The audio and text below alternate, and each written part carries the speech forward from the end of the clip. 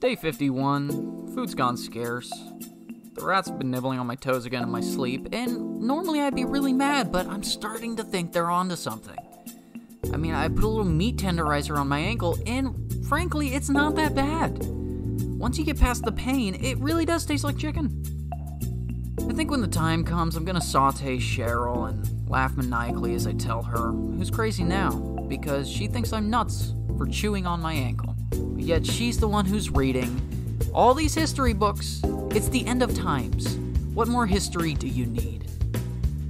Oh, I guess suit herself though.